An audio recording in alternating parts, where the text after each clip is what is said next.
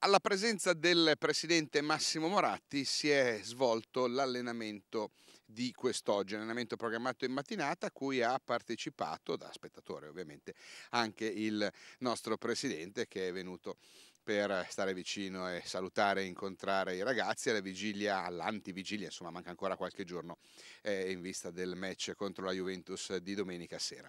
Ma andiamo per ordine, parliamo invece di quello che è accaduto in campo, dove ci sono delle notizie sicuramente positive relative a chi ha lavorato in maniera magari diversificata nei giorni scorsi. Ad esempio, Guarin e Stankovic hanno effettuato l'intero lavoro con i compagni di squadra. Non citiamo più Kivu perché ormai da qualche giorno sta lavorando insieme ai compagni facendo a pieno il proprio allenamento. Alvarez ha effettuato del lavoro diversificato, lavoro personalizzato per Lucio nella giornata odierna. Snyder, lui ancora sta lavorando in maniera personalizzata, diciamo che è un po' più indietro rispetto agli altri in vista della prossima partita.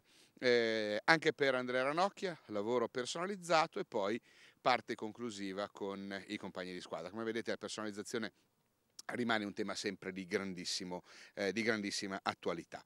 Che cosa hanno fatto però? Abbiamo detto si è unito i compagni per la parte finale. Allora, prima parte di lavoro con il riscaldamento, una parte sicuramente importante è stata quella centrale con del lavoro di natura tattica, da segnalare poi una serie di esercitazioni, quindi tecnica individuale abbinata al movimento e alle giocate dei singoli, e poi parte finale, quella a cui si è aggregato anche Andrea Ranocchia, cioè partitella a campo ridotto, partitella che è stata disputata nel campo alle mie spalle, quello con la tribuna.